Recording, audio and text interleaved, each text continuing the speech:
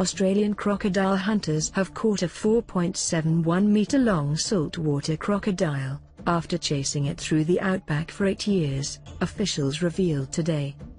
Rangers in the Northern Territories finally captured Katherine River's biggest croc, weighing in at a whopping 600 kilograms. The hunt began after rumours of a large dark tail spotted near a local boat ramp, the Sydney Morning Herald reported. NT Parks and Wildlife Rangers Chris Hayden and John Burke said it was very unusual to capture a croc this big in the Katherine River system. "We average a 4.2-meter croc most years, but never this big," Mr. Burke said. Despite its colossal weight, rangers said the male reptile, who could possibly be over 60 years old, was not that difficult to trap. Mr. Hayden said, "When they are this big we just sedate them, so there is no chance of us getting chomped."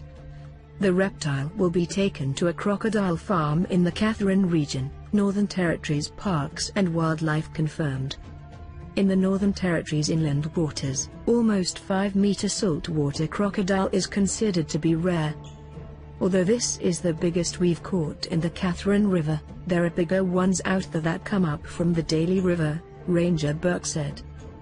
The NT Parks and Wildlife are reminding the community to be croc-wise. On their website they make it clear that croc danger is real. Do not become complacent or risk your life.